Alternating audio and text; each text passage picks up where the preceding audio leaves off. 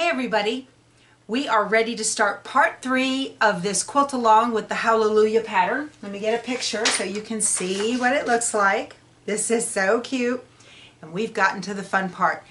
We're going to begin to use the Brother Scan and Cut. The very first thing we're going to do, I was having memory chip problems on my part 2, and I did not get to where we need to trim down those stars. So I'm going to do one of those first before we get going, and I'm going to show you how to do that. And then once you get done with that, you can go ahead and get started on this.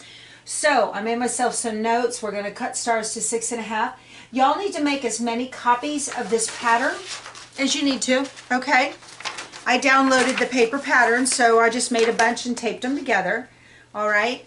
You know, if you get, like, I've got this entire thing working perfectly. It fits, everything's taped, everything works, except this music note right here. If that happens to you, don't worry about that, because in the end, you're going to be able to move this around, these two pieces around, because you can scan that out all by itself. What you really want to make sure you get as correct and right as possible are those pieces that overlap, where you see the dotted lines and you have overlapped pieces down here at the feet and up here by the neck. Those are the ones that you need to make sure that you get as close to pattern true as possible. One of the reasons I had asked all brands if I could borrow the luminaire is because the body of the dog, piece number 1, is right around 14 inches tall, and my hoop that I have on my Quattro is only 9.5 by 14, so it really won't be able to handle the 14 inch of the body. The largest hoop size on the luminaire is 16, and it can handle it no problem, so that's why I'm using the luminaire. A lot of you ask me what kind of scan and cut I have. I have the Brother 650 wireless. I don't have the new DX, but I'd love to get one. Hey Santa! On the DX, you do not have to worry about how deep your blade needs to go. The computer figures that out for you and handles it. On the 650, you have to be able to do that yourself. You know, and you're going to want to do the test, the little circle test, and make sure you get it right on your fabric.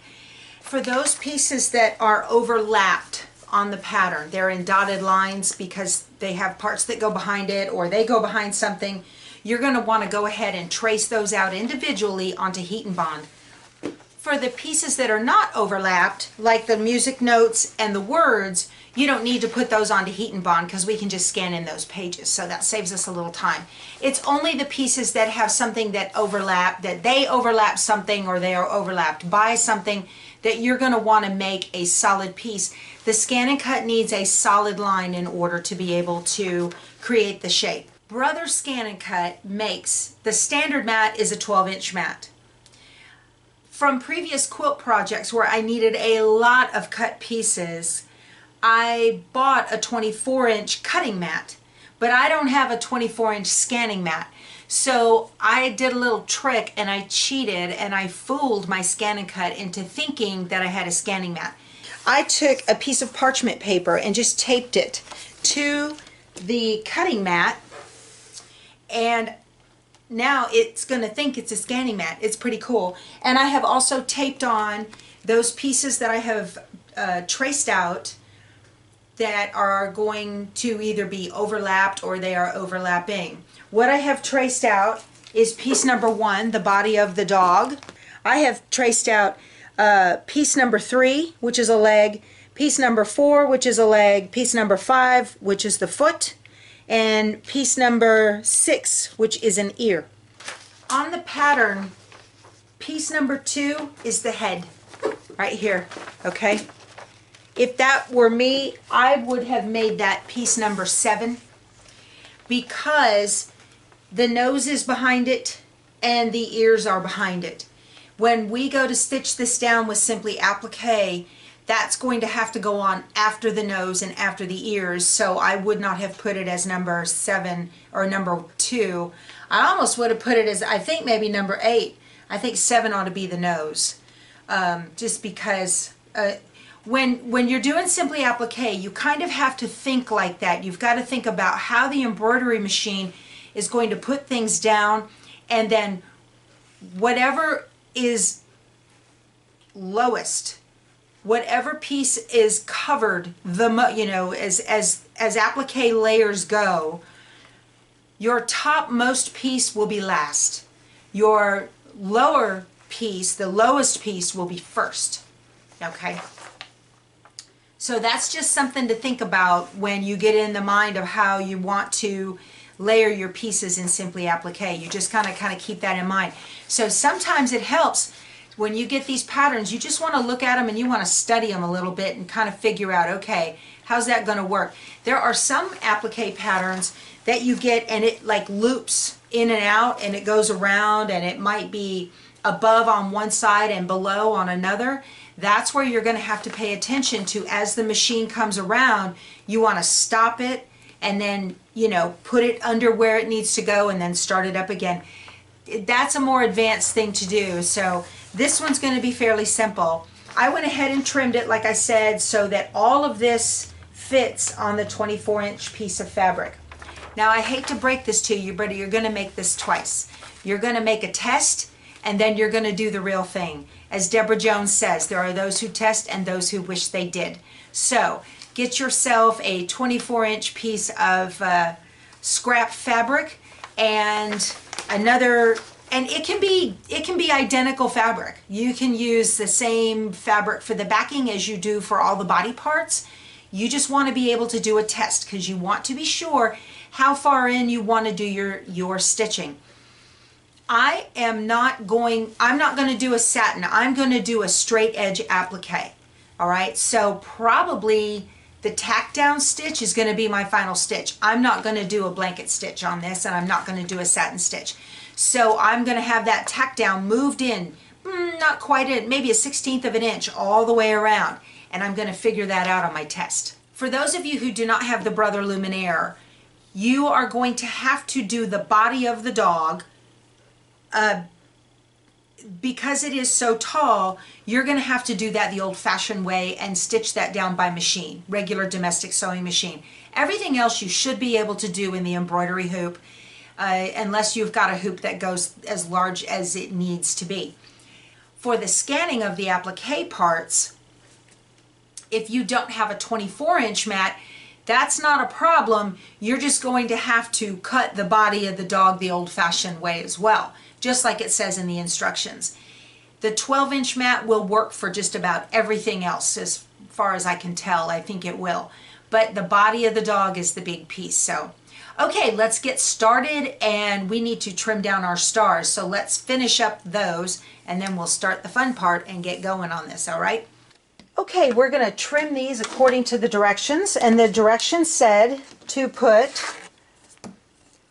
the 4.5-inch line of your ruler on this seam right here. And if you can't see the seam, that's okay. Line up the very edge of the star with the 4.5-inch mark, all right?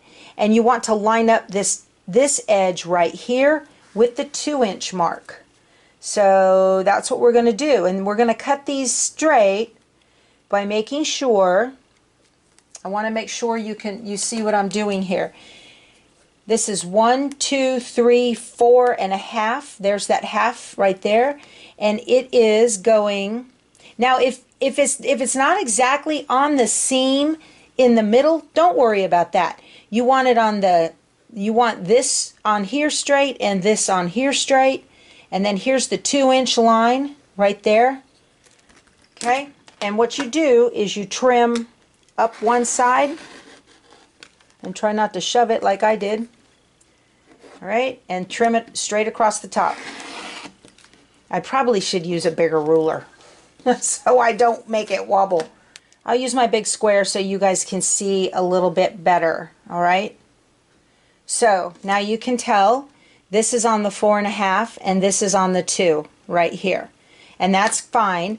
And then you flip it over 180 degrees. And we're going to put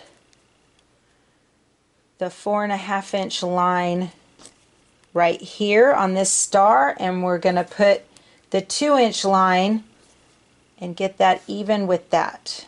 All right, that looks good.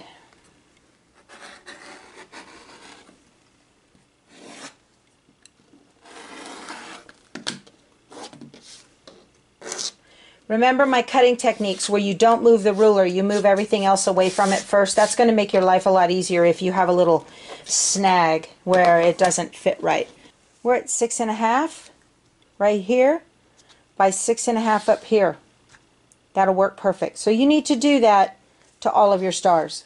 We are ready to scan in the parts that we're going to do today.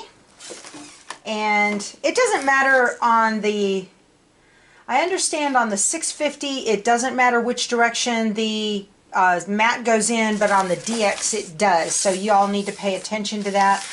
I have, with the parchment paper, tape does not like to stick, obviously.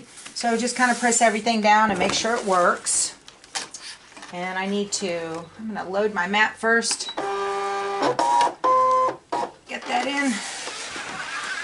And to scan, we're going to tell it scan. Scan to cut data. And go.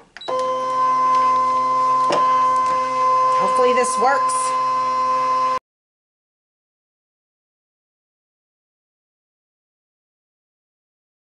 All right, let's see what happens. Okay, I like it. I want to capture the outlines of all of these. And so I'm going to go here. What I touched was the outline button. See how it has really highlighted the outline button? There's a lot of stuff on here I don't need. So I'm going to bring this in real close. I'm going to touch the bottom. Uh-oh, look at that. See how this wasn't, I didn't get this right here? I went in too far on the one on top. I'm going to bring this back over a little bit. Make sure I got it all. That looks good. All right. We're going to hit preview. See what we got. That looks pretty good. I'm going to hit save. It's going to ask me where I want to save it. I want to save it in the scan and cut canvas. Okay? Because in the canvas I'm going to go in and clean up anything that needs to be cleaned up. All right. Project successful. It's number 95. We'll tell it okay.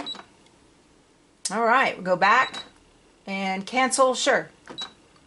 And we're going to go home. I need to show you too, I forgot to tell you, if you do have a 24-inch mat, before you get started, you need to go to Tools, and right here, Cut Area, you want to make sure that it says you can do a 12 by 24 or a 12 by 12. All right, I have 12 by 24, either one. You need to do this before you scan. Eject. All right.